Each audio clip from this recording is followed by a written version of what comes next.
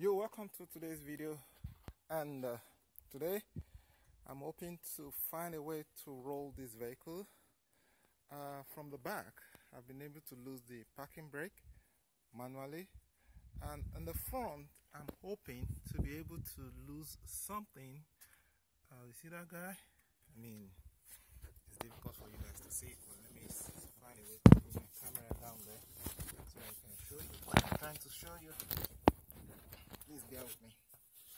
It's gonna be rough a little bit. Okay, I'm talking about these guys. Yeah, this one. This one, yeah, this particular one.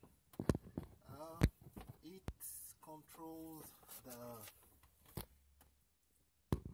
drive, reverse, and neutral for Nissan Leaf 2011. It's very simple. I've been able to lose it, and what I've done is to just lose this bolt, lose this bolt too, and then lose the third one too. After losing all the three, then try to turn it clockwise or anti-clockwise, and then try to shift the vehicle, and that's what I've done. And you can see what happened after I did that. I was able to I need to show it in reference to the ground so that you see that I can actually roll. That's with one hand. You can see I'm rolling the vehicle. Yes,